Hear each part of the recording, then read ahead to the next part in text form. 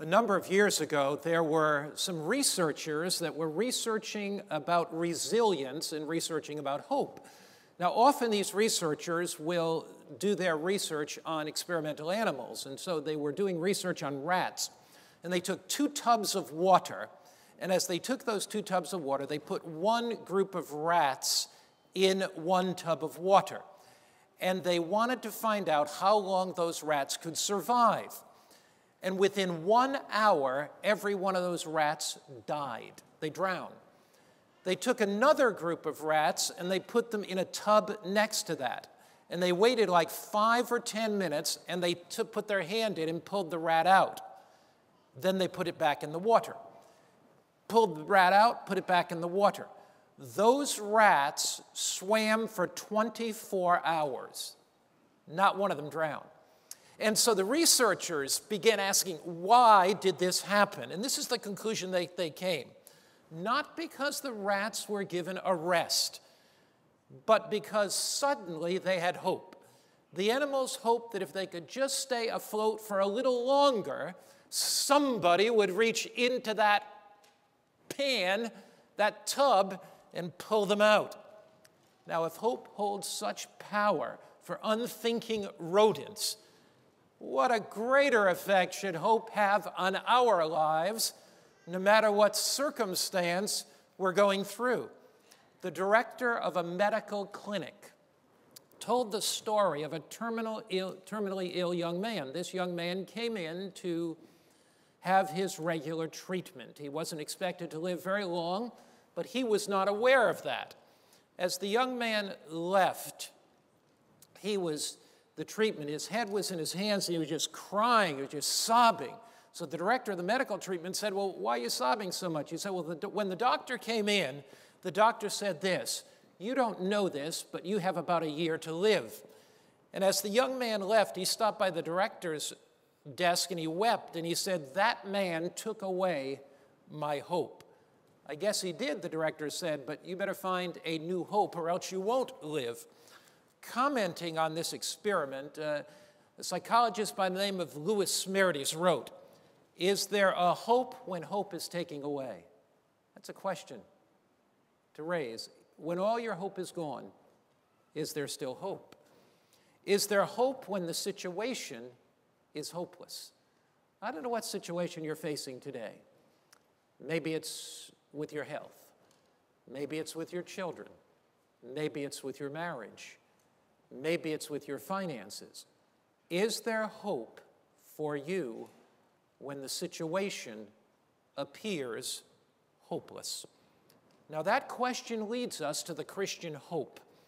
For in the Bible, hope is no longer a passion for the possible. It becomes a passion for the promise. Now I don't want you to miss that. See, in the Bible, hope is not some passion for the impossible. Hope is a passion for the promise. It leads us to cling to and believe in the promises of God. Now, the Bible is filled with hopeful promises. I'd like you to take your Bible and turn to Romans chapter 15. Romans, the 15th chapter, and we're looking there at the 4th verse. Romans 15, verse 4. For whatever things were written before, he's speaking about the Old Testament. Whatever things were written before, Romans 15, what verse, everybody, is it? 4. For whatever things were written before were written for our learning, that we, through the patient and comfort of the Scriptures, might have hope. So the purpose of the stories of the Old Testament is to give us hope, that as we study them, and see the experiences that the Old Testament giants of faith went through. Sometimes they walked through valleys. Sometimes they sang on mountaintops. Sometimes they went through storms. Sometimes the days were fair. Sometimes their lives were engulfed in darkness. Other times the light of grace was shining upon them. But as we read those stories, our hearts, too, can be filled with hope. Now, notice carefully, the experiences of the Old Testament believers were recorded for one reason, to give us hope. One of the most discouraging yet hopeful stories in all of the Old Testament is the story of Jacob. Now, Jacob's story is a story of hope amidst failure. It's a story of hope amidst defeat. It's a story of deceit, lies, anger, and broken relationships. But it's a story of repentance, confession, forgiveness, new life, and joy. It's a story of fleeing from God and meeting God. It's the story of turning what appeared to be a disaster into a blessing. It's a story of Jacob. Now, it's particularly relevant for an end-time people who will pass through what Scripture calls Jacob's trouble. We're going to study that a little bit later. But let's go back and look at a biography of Jacob's life. And in that life, we see 5 phases of Jacob's life. In every one of those phases, we see lessons. Lessons that jump out at us, lessons that shout at us, lessons of defeat and victory, lessons of sorrow and joy, lessons of hopelessness and hope. Let's go back to the birth of Jacob. Jacob and Esau were the children of Isaac and Rebekah. They were twin brothers. Esau was born shortly before Jacob. Now, they're twins, but Esau is born just a little bit before. And as the result, Esau was the rightful inheritor of the birthright blessing. Yet at Jacob's birth, God gives his mother Rebekah a promise. Now, you're going to read that promise with me, Genesis 25, verse 23. Here there is the birthright promise. Now remember, which of these 2 children were born first? Which one was born first? Esau. So which one should have been the rightful inheritor of the birthright promise? Who should have been? Esau. But who was? Jacob. You got it. Genesis chapter 25. We're looking there at verse 23. So God gave a promise right at the birth of Esau and Jacob. And here's the promise. Genesis 25, verse 23. And the Lord said to her, to whom? Who's the her? To who? Rebekah, the mother of Jacob. 2 nations are in your womb. Who are those 2 nations? Jacob and Esau. 2 people shall be separated from your body. 1 people shall be stronger than the other. The older shall serve the younger. So the older one, Esau, would serve Jacob. In other words, Jacob would receive the birthright. Now, as the boys grew, Esau loved hunting.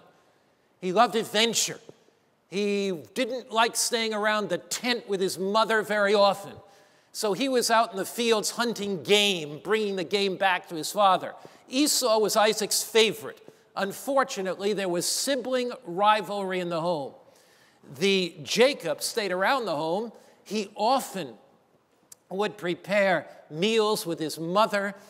And Jacob had more of a spiritual leaning, more of a spiritual inclination. Rebekah especially wanted Jacob to have the birthright. So she often lobbied with her husband, Isaac. And she lobbied him to give the birthright blessing to Jacob. Isaac wasn't buying it. He knew that Esau was born first. And by the way, Esau was a man's man.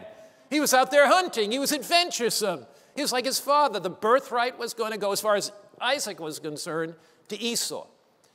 Now, what did Rebekah know from the birth of Jacob? What did she know? She knew that God had promised Jacob the birthright. She knew that. What did Jacob know? He knew about the birthright. One day, Rebekah overheard a conversation with Isaac and her son Esau. And the conversation really troubled her. Genesis chapter 27. Rebekah makes a serious mistake at this juncture. She overhears a conversation, and she feels that she has to go into action. She has to step into action. Genesis 27. We're looking there at the 5th verse. What did she overhear? Ladies, be careful what you overhear your husband saying to your children. God can have a way to solve that problem without your influence, lady. All right, Genesis chapter 27. We're looking here at verse 5. Rebekah was listening. What was she doing? She was listening. Rebekah was listening when Isaac spoke to Esau, his son. And Esau went out to the field to hunt game to bring it. So Rebekah spoke to Jacob, her son, saying, Indeed, I heard your father speak to Esau, your brother, saying, Bring me game and make me savory food that I may eat it, and bless you with the presence of the Lord before my death. Now therefore, my son, obey my voice according to my command. You go out to the flock, bring me 2 choice kids of goats, and I'll make food, and then you go into your father so he can bless you. What was Rebekah doing here? Taking God's work into her own hands. Rather than trusting God, she overheard a conversation between Isaac and Esau. Esau goes out to hunt the game, and what happens? Rebekah says, look, he's going to get the blessing. I better help God out here. I better help God out here. I better do something. Have you ever been impatient, mama, and you thought you better help God out here? You better help God out here. That's what happened to Isaac and Rebekah and in their family. And that's what happened to Jacob, and that's what happened to Esau. So Esau goes out into the field to get the favorite game. Now, I should add this so we understand.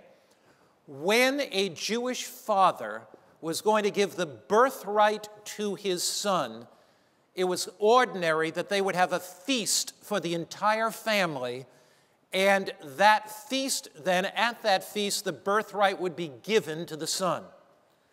But here, Isaac was going to have a private meal with Esau and bestow the birthright blessing on him at that point.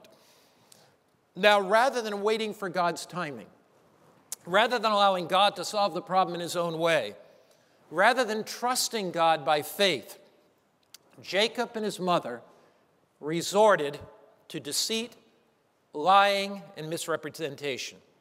Urged on by his mother, Rebekah, Jacob deceived his father and lied about his identity. He desired the birthright that was soon to be given to his older brother Esau. Now, what was the root of Jacob's problem? If you really boil this down, what was the root of Jacob's problem? The root of Jacob's problem was really lie in 2 areas. One was lack of faith that God could accomplish what God promised. That was one problem. But the other root of the problem was self-pity. Self-pity. Esau does not deserve this birthright. I do. Rebekah's problem, self-pity. My husband is moving faster to give the birthright to Esau. This is not right. And both Jacob and his mother believed that they were being treated unfairly. They believed that they were being treated unjustly. They believed that things should not be like that. And as the result of that, they took their lives out of the hands of God and acted in ways that later brought them great disaster. Now, was Jacob more qualified than Esau to have the birthright? Absolutely. See, the inheritor of the birthright had 3 specific responsibilities. Number 1, the firstborn who received the birthright had preeminence over the entire family. So they were like the father of the family. Secondly, the firstborn who received the birthright was the spiritual leader of the family. So they became the spiritual leader of the family. Jacob was much more spiritual in his inclinations than Esau was. Thirdly, the firstborn who received the birthright was the inheritor of most of the father's wealth. That's what Esau wanted. Esau wasn't concerned about leading the family. He wasn't concerned about the responsibilities that he would have to lead the family and be a counsel, guide. He wasn't concerned about spiritual leadership. Esau wanted the wealth of his father because Isaac had a lot of flocks. The problem with Rebekah and with Jacob was that rather than trusting God, they pitied themselves. They said, look, this is not fair. This is not just. This is not right. Now, Ellen White writes in Patriarchs and Prophets, page 180, this insightful statement. Jacob and Rebekah succeeded in their purpose, but they gained only trouble and sorrow by their deception. God had declared that Jacob should receive the birthright, and his word would have been fulfilled in his own time had they waited in faith for him to work for them. When the situation in your life appears hopeless, do not take yourself out of God's hands and do something rashly. When the situation in your life appears hopeless, trust God that he is going to fulfill his promises for you. Now I continue. God had declared that Jacob should receive the birthright, and his word would have been fulfilled in his own time had they waited in faith for him to work for them. But like many, like who? What's that word? But like who? Many. And many is many. Like many who now profess to be children of God. Do we profess to be children of God? Sure. They were unwilling to leave the matter in his hands. There are some times that the best thing you can do is nothing. You missed it. Did you get it? There are some times that the best thing you can do is nothing. And leave your life in God's hands and watch what God is going to do. Living a life of dependence, living a life of trust, living a life of faith. But many, I'm continuing to read Patriarchs and Prophets 180.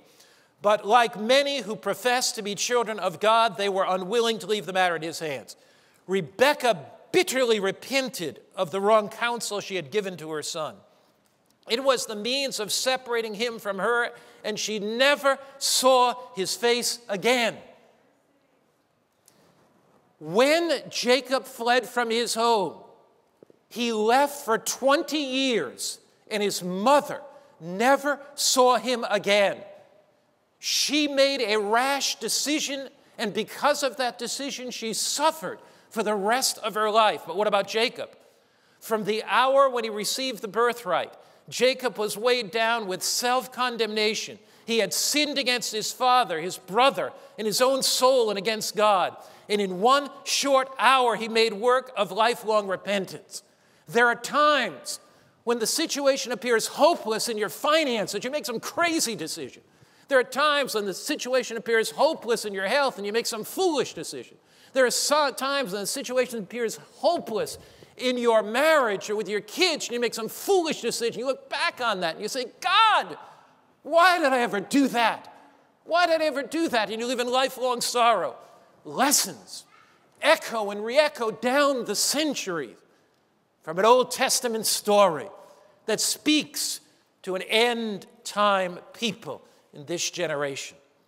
Now, Jacob believed that the birthright should be his, not his brother's. He felt left out and unjustly treated. His attitude was summed up in these words, "Poor me! My brother's receiving the birthright and it's mine. I shouldn't be treated unjustly." I found an amazing quote by Stephen Fry. He makes this insightful statement about self-pity. And this is what he says: self-pity will destroy relationships. It'll destroy anything that's good. It'll fulfill all the prophecies it makes and leave only itself. And it's so simple to imagine that one is hard done by, that things are unfair, that one is unappreciated, that if only one had a chance at this, only one had a chance at that, things would get better. You'd be happier if only this, that one is unlucky. All those things, and some of them may be true, but to pity oneself as the result of them is to do oneself an enormous disservice. Self-pity led Jacob to lying and deceit. Lying and deceit led to a fractured relationship with his brother Esau. It led to separation from his father and his mother. It led him on a 20-year journey from home. Now, when Esau returned from his hunting expedition and learned that Jacob had gotten the blessing, Esau was so incredibly angry that Esau made a decision to kill Jacob. He was furious. His one desire was to kill his brother. So now, Rebekah overhears his plans again and urges Jacob to flee. Sin has its consequences. Filled with guilt, Jacob flees as a fugitive. He would never see his mother again. The relationship they once had was over forever. Driven by a condemning conscience, he began the long, arduous journey from Beersheba to Haran, the home of his mother's brother Laban. See, Rebekah's brother was Laban, and therefore she felt that Jacob would at least have some protection and some comfort there. So she said, "You must go." He left, headed for Haran. It was a 500-mile journey. Beersheba is in the south of Israel, and Haran is on the border of Turkey. Jacob's heart is heavy. He wanders alone 500 miles. Now, can you imagine it? He's wandering 500 miles. After 2 days of traveling through the barren desert, it probably took him a month to get there. He's ever on the lookout for bandits. He's on the lookout for hostile tribes. He's exhausted. His heart's heavy. He's consumed with guilt. He's weary.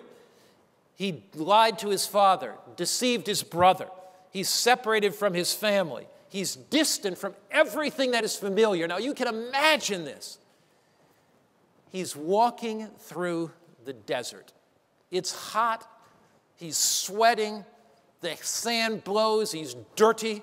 His head is down. His head is swirling. He travels for 2 days alone. He has to travel for a month, weary, alone, exhausted, guilt-ridden, too tired to take another step. Jacob lays down on the cold ground with a rock as a pillow when he goes to sleep. But God breaks through his dream and gives the fleeting fugitive reassurance of his presence. Take your Bible, Genesis 28. Now notice something absolutely critical in this story. At this point, Jacob was not seeking God, God was seeking Jacob. At this point, Jacob is not seeking God, God is seeking Jacob. God looks down on Jacob's hopelessness. God looks down on Jacob's despair. God looks down on Jacob's guilt. And we look here at Genesis 28, verse 11 and 12. Genesis 28, verse 11 and 12. So he came to a certain place. This is Jacob. He's tired. He's weary. He's exhausted. He's guilt-ridden. So he came to a certain place and stayed there all night because the sun had set. And he took one of the stones of that place and he put it in his head. And he lay down in that place to sleep. Then he dreamed. And behold, a ladder was set up on the earth, and its top reached to heaven. And there were angels of God ascending and descending. And behold, the Lord stood above it and said, I am the Lord God of Abraham, your father, and the God of Isaac. The land on which you lie I will give you and your descendants. Now let your eyes drop down to verse 15. Behold, I am with you. God makes 4 promises to Jacob. Jacob is filled with despair. Jacob is filled with guilt. Jacob is hopeless. Jacob is alone, and God makes 4 promises to him. It is not that Jacob is coming to God, it's that God is coming to Jacob. The ladder reaches where you are. Wherever you are on life's journey today, Christ comes to you. He descends down the ladder of heaven. Jesus meets you where you are in your hopelessness. He meets you where you are in your grief. And God made 4 promises to Jacob, and he makes 4 promises to you. Here's his promises, verse 15. Behold, I am with you. Jacob, I'm with you in your guilt. Jacob, I'm with you in your sorrow. Jacob, I'm with you in your disappointment. Jacob, I'm with you in your hopelessness. Promise number 1. You see, what a reassuring promise to Jacob. What a reassuring promise to Jacob. Jacob is wandering alone. He's away from his father, away from his mother. He's away from his descendants. He's tired and exhausted. And God says, Jacob, you may be alone and you may feel hopeless, but I am with you. Promise number 1. Promise number 2, I will keep you wherever you go. In other words, I'm going to preserve you, Jacob. I'm going to preserve you. Your life is not for nothing. Your life is not in vain. Jacob, hold on. Promise number 1, I'm with you. Promise number 2, I'm going to keep you. Promise number 3, I will bring you back to this land.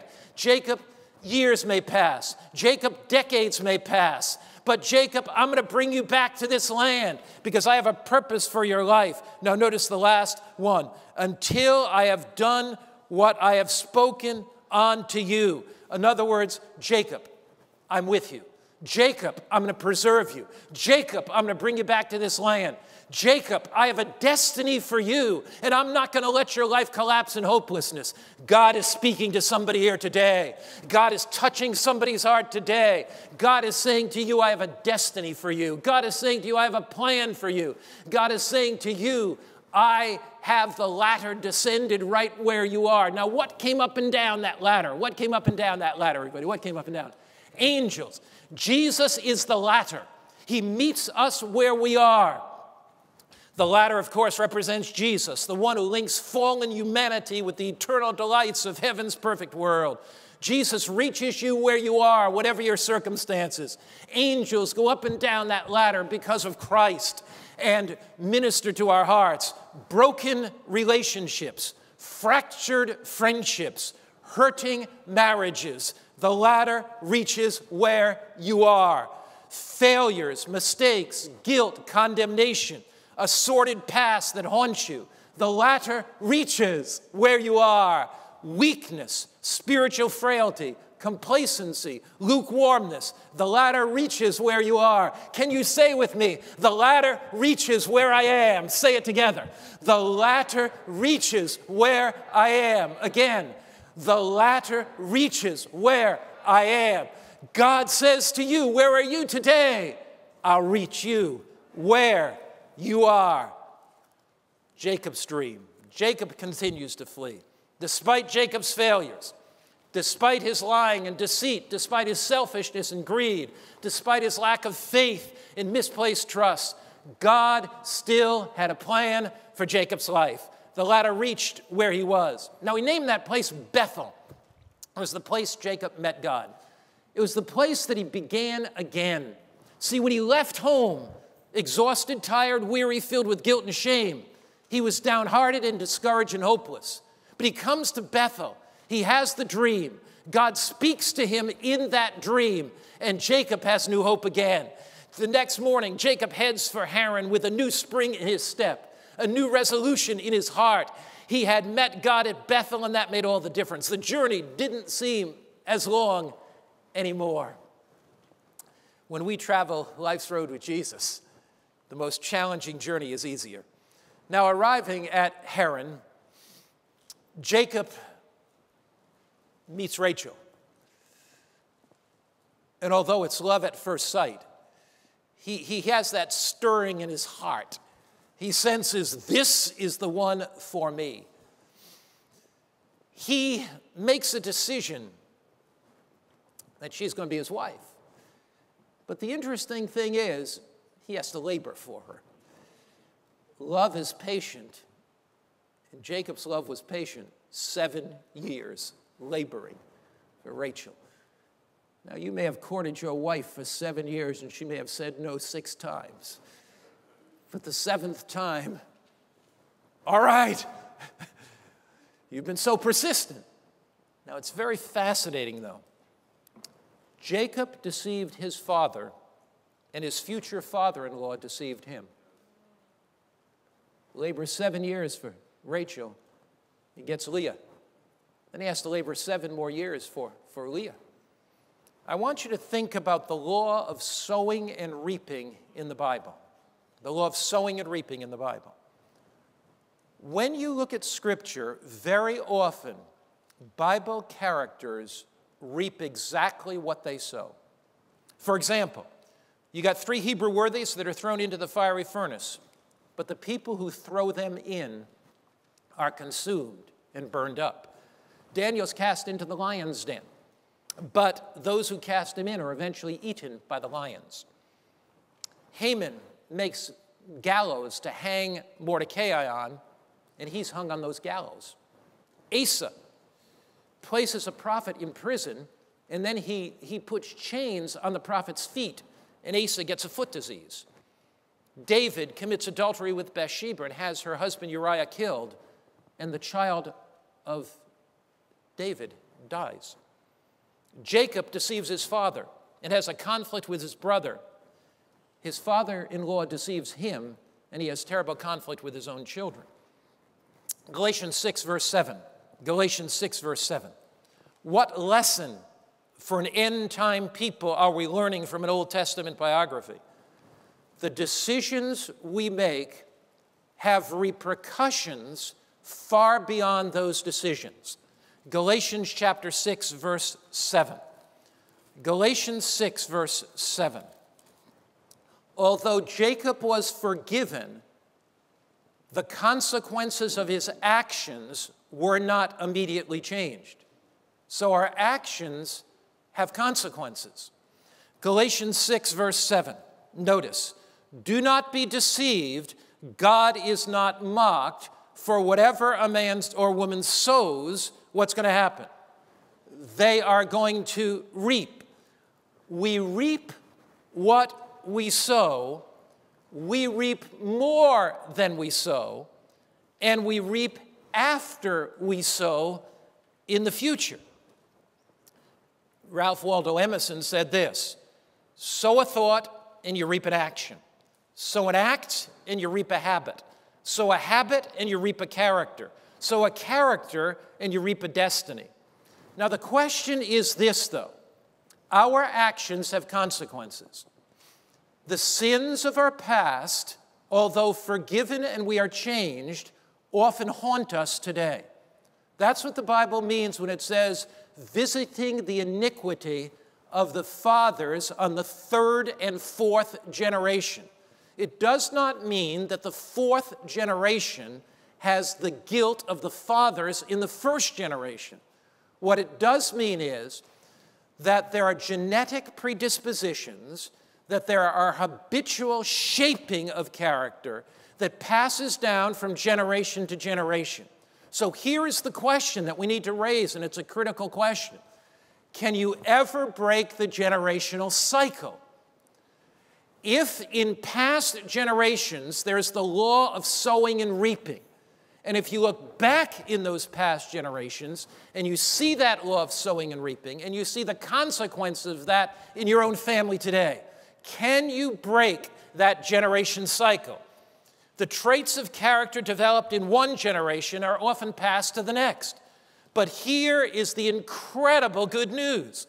We can break the generational cycle. Wherever we find ourselves in the cycle of life, we can begin a new legacy. Through the grace of God, we can have a new beginning.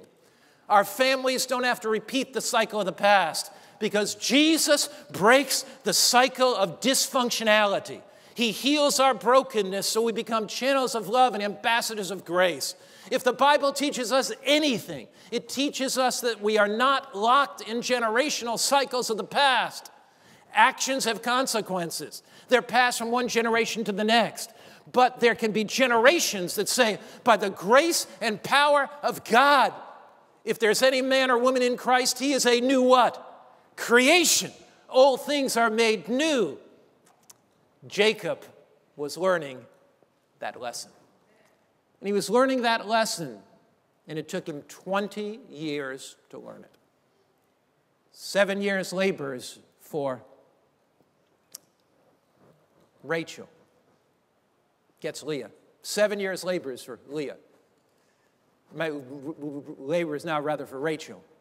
7 more years. 14 years. Then he stays with Laban another 6 years, so 20 years goes past.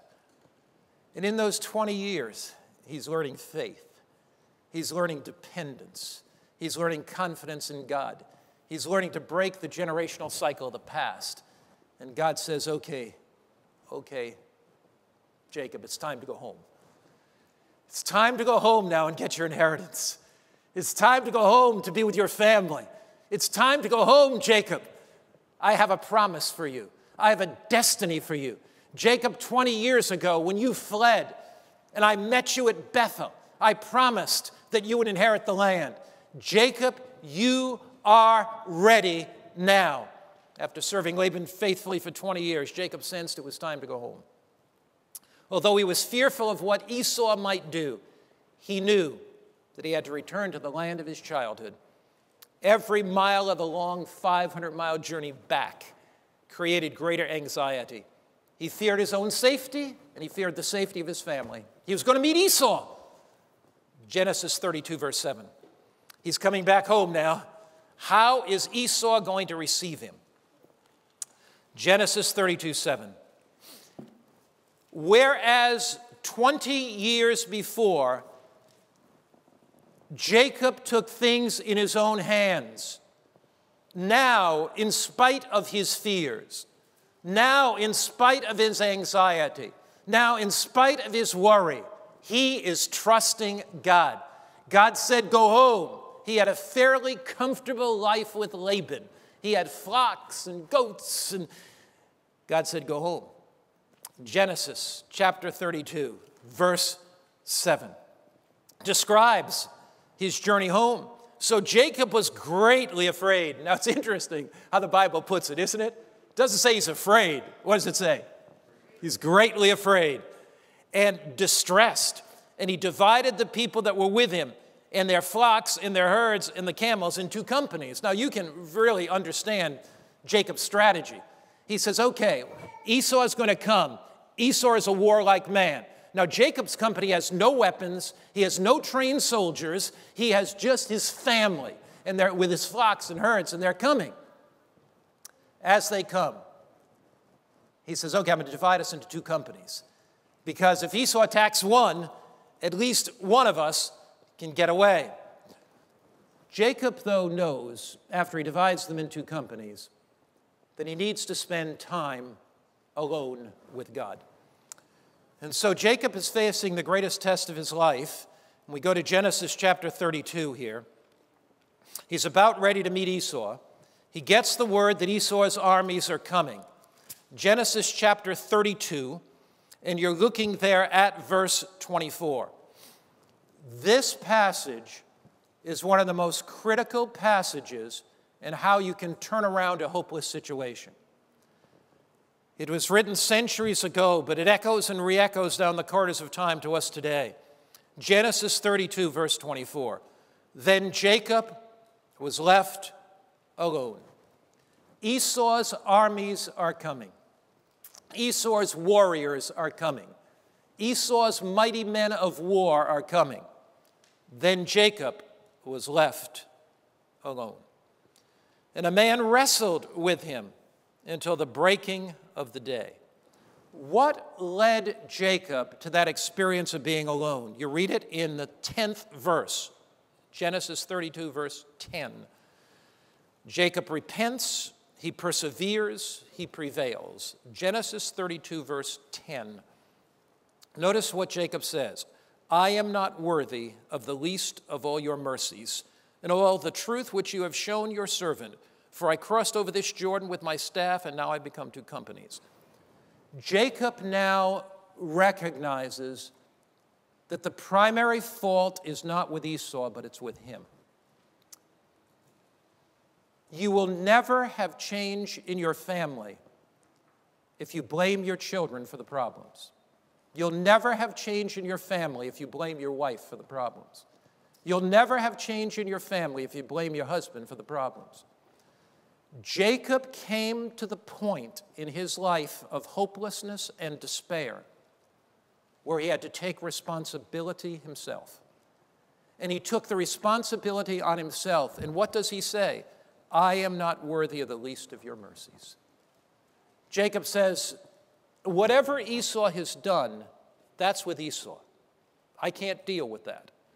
But I can only deal with Jacob. And my heart is weak. It is desperate. I am not worthy of the least of your mercies, of all the truth which you've shown your servant. God, you've been so good to me, and I'm the one that failed you. On his knees, as he prays, he wrestles with God. Christ comes down. Now, it's interesting. Now, when he saw that he did not prevail against him, he touched the socket of his hip, and the socket of Jacob's hip was out of joint, and he wrestled with him. You know, I don't know why I chose this sermon this week, but you know, this week I think I was lifting something, and I pulled a muscle in my thigh here. Couldn't walk for most of the week, even today. Man, I'll tell you, it's so much pain. And I had ended up in the emergency room because I had to find out what was going on here. But anyway, Jacob wrestles with God, and God touches his hip, and so he goes back to Esau. You know, he's limping like I am. You know, he's limping back to Esau. I'm saying, no, God, touch my hip and you know, do something good for it. Don't, you know, bring it any more pain. But, you know, it's really interesting. And so you go back here. Jacob perseveres with God. So what does Jacob do? He repents of his sin. He acknowledges his guilt. He prays to God. He holds on. And God promises, I am going to bless you, Jacob. Now, there are 4 lessons from Jacob's night of wrestling that I want you to see. But before we do that, we should look at the statement in Patriarchs and Prophets 197. Here it is, Patriarchs and Prophets 197. This is really insightful.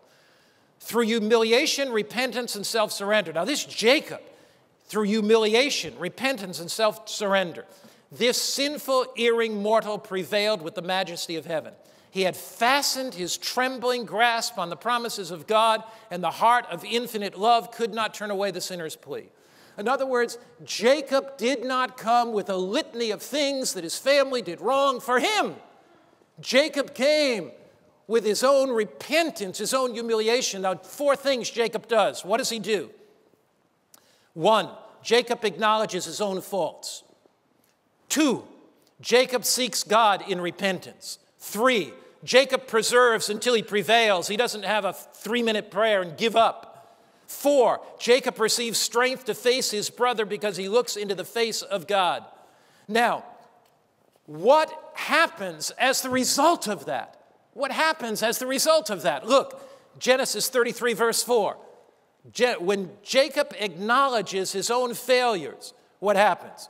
Genesis 33, verse 4. He's been separated from his brother for 20 years, but something happens.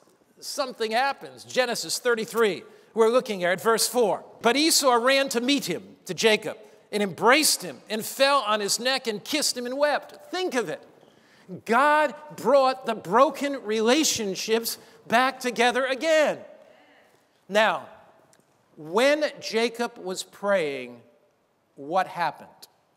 One of the great advantages that Seventh-day Adventists have is the unique spiritual insight that comes through the writings of the gift of prophecy. So Jacob's wrestling with God all night, but what happens? Look at Patriarchs and Prophets, page 198. While Jacob was wrestling with the angel, another heavenly messenger was sent to Esau. In a dream, Esau beheld his brother for 20 years in exile from the father's house. He witnessed his grief at finding his mother dead. He saw him encompassed by the hosts of God. This dream was related by Esau to his soldiers with the charge not to harm Jacob, for God, the God of his father, was with him. Jacob is praying. Don't miss this. Jacob is on his knees. He acknowledges his weakness and his sin. As he prays, his prayers ascend to heaven. God sends an angel to Esau. God sends an angel to Esau. And the angel comes to Esau, and the angel says, look, this is God's anointed. Don't touch him. And the angel shows Esau, Jacob praying in his prayer. And the angel says to Esau, you now go to your soldiers and tell them, don't touch. God has a way of divinely solving problems that we cannot recognize. There are divine solutions to our problems at times of hopelessness when we trust and depend on God. Jacob had learned a vital lesson that he had not learned 20 years before, and that lesson was not to rely on his own strength, but to trust the promises of God. Now, I want you to picture this scene. Esau's warriors are approaching Jacob. Fear fills Jacob's heart. This is before he wrestles with God. He wrestles all night with the angel of the Lord, Jesus Christ. This is the time of Jacob's trouble. An enemy army approaches. He has no might against them. Everything around Jacob spells defeat. Every earthly support is cut off. The future looks bleak. Death appears certain. Now, the prophet Jeremiah, who writes 1,000 years from the time that Jacob writes, takes this experience and projects it to the end time, to the last generation of people that live on earth, and talks about Jacob's trouble. You find that in Jeremiah 30, verse 5 to 7. Jeremiah 30, verse 5 to 7. And we find it there. And here we find coined the expression for an end-time people of Jacob's trouble. Jeremiah 30, verse 5 to 7. Thus says the Lord, we have heard a voice of trembling, of fear, and not of peace. So here's the voice of fear, not of peace. It's a time of trouble. Ask now and see whether a man is ever in labor with a child. What kind of question is that? Is man ever in labor with a child? In other words, this is a time of labor pains. It's a time of deliverance, but it's a time of great anguish. That's what Jeremiah is getting at here, a time of anguish. Like a woman in labor, all faces turn pale. Alas, for that day is great, so that there's none like it. So there's a time coming, a time of trouble, when people will be impacted. That day is great, there's none like it. It is the time of Jacob's trouble, but he shall be saved out of it. For it shall come to pass in that day, says the Lord of hosts, that I will break his yoke from your neck and will burst your bonds. Foreigners will no longer enslave them, but they shall serve the Lord their God. Before the coming of Jesus, there will be a union of church and state.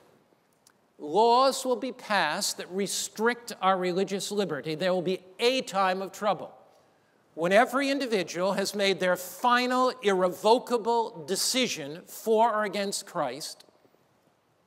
Probation will close. As probation closes, shortly thereafter, a time of trouble will come on this world when 7 last plagues are poured out. That period is called the time of Jacob's trouble. God is leading us today to go through experiences that apparently are hopeless. Why? Because he wants to lead us to deeper trust. He wants to lead us to deeper confidence. He wants to lead us to deeper faith. So God is going to allow us to go through those experiences. Now, if we are going to face a time of Jacob's trouble in the future, if we're going to face a time when every earthly support is cut off in the future, if we're going to face a time when there is no possibility of humanly getting through, if that is the case for the future, when will God teach us those lessons? When do you think God is going to teach us greater lessons of trust? When do you think God is going to teach us greater lessons of faith? When do you think God is going to teach us greater lessons of confidence? When do you think that is going to happen? It's going to be happening now, isn't it? So if you go through something that is apparently hopeless, you go through some disappointing experience, you go through some financial problem, marriage problem, health problem, what is God doing? God is preparing us for a time that Jeremiah calls, what time did Jeremiah call that? Jacob's trouble. God is preparing us today to have greater dependence, greater trust on him. Now we see, in one more time, we see Jacob's descendants. One more time. When we come to the book of Revelation. And there in the book of Revelation, in the last 2 chapters of the Bible, Revelation 21, Revelation 22, we have the holy city. And above the gates of the holy city are the names of Jacob's children. Because when Jacob wrestled with God, Jacob's name meant deceiver. But when he wrestles with God, his name is changed from Jacob to what? Israel. And Israel means one who's wrestled with God and what? Prevailed. So Jacob prevails. the names of the 12 tribes of Israel are above the gates. Simeon, Reuben, Naphtali, they're there. Dan, they're there above the gates. Now, in a Virginia court of law, they could be tried for treason. They could be tried for adultery and bigamy and robbery. They could be tried and put in prison for murder and for the rest of their life. But what do we find? Their names are above the gates. Why are their names there? Because God is a God who turns hopeless circumstances into circumstances filled with hope. Their names are there to say that if they could make it, you can make it too. If they can be there, you can be there too. If they can triumph, you can triumph too. Their names are there to reveal to us that we can go through the troubles in life today with our hands in the hands of God. We can go through hopeless times today with our hands in the hands of God. We can go through the times of difficulty today with our hands in the hands of God. We can learn lessons of trust, dependence, faithfulness, confidence in God that will prepare us to go through the time of Jacob's trouble. So one day, just as Jacob went home to his father, we will go home to our heavenly Father and live with him forever and ever and ever and ever. I want to learn those lessons of trust. What about you? I want to learn those lessons of faith. What about you? I want to learn today that with Jesus, there is no hopeless circumstance. Let's pray. Father in heaven, our hearts overflow with lessons from an Old Testament story, lessons that speak to us where we are. Father, help us never take our life into our own hands and make crazy decisions and spoil your destiny for us. Father, help us to know that the ladder reaches where we are, that wherever we are, there's the ladder. It's right there. The ladder that leads us from earth to heaven, the ladder that turns our darkest nights into glorious days, the ladder that turns our valleys into mountain peaks. Help us learn the lessons. Help us take not 20 years to learn them like Jacob. Help us be quick learners. And Father, help us also not to blame others, but to take responsibility for our own actions.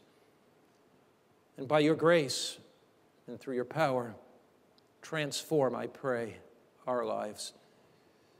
And Lord, may we see every trial today and every difficult today as an opportunity to learn deeper faith and trust. And one day, may we meet Jacob in heaven. Help us walk through those gates and look up and see the names of his sons on those gates that give us hope in times of hopelessness. Lead us from this place today filled with hope. In Jesus' name, amen.